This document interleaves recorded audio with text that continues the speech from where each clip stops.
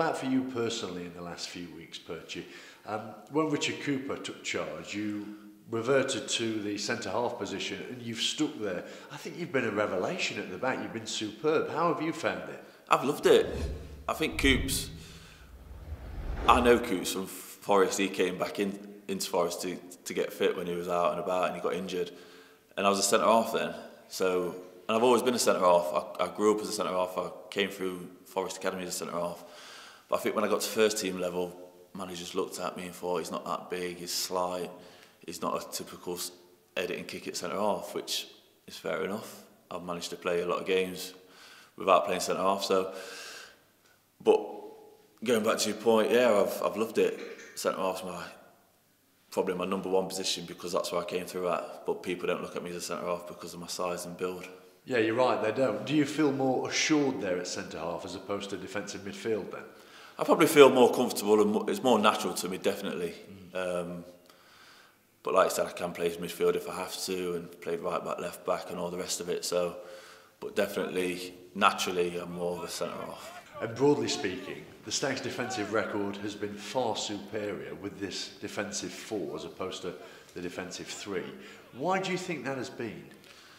I don't know. People want to talk about formations and it's a tough one really because some teams play 3 at the back and play it very well.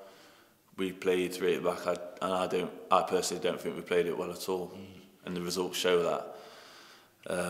And I think it's not an easy formation just to spring on the lads and expect them to do well. I think you've got to work on it. You've got to individually know each role. It's tough. And I think as a 4, you grow up with a back 4. Everyone knows a back 4. So going into a back 4, it's just more naturally suited to a lot of the players. Yeah, does a 4 suit this group, these set of players, better than a 3? Yeah, I think so, definitely. I don't like 3 at the back, I'll be honest. I don't like England playing a 3. I think they should play a 4. I just don't like 3 at the back. I think playing 3 at the back, you're playing 3 defenders when you can play 2 defenders and play another attacker. I just can't get my head around 3 at the back. At Dagenham on Sunday then, generally speaking, Perchy, I think it's fair to say that sides from the National League are a bit more physical than those in League Two. Is that what you're expecting, a physical battle? Yeah, I think you're right on saying that. I think if we go into the game expecting anything less, I think we'll be wrong. Not to say that they can't play, but I think they'll be decent. I think, like I said, I think they'll be a bit similar to Harrogate were on Tuesday. Kicking up to the big man, getting flick-ons and getting around us, and hopefully they'll be wanting to get that first goal, but we can't let that happen. We've got to deal with it ourselves.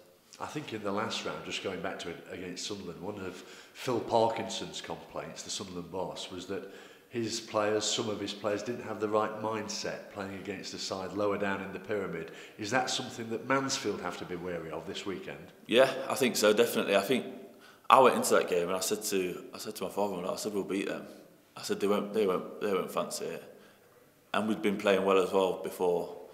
And I just called it. I knew what they were like. I knew obviously Newcastle, Sunderland. I always wanted to get one over on them, and I just fancied us on that day.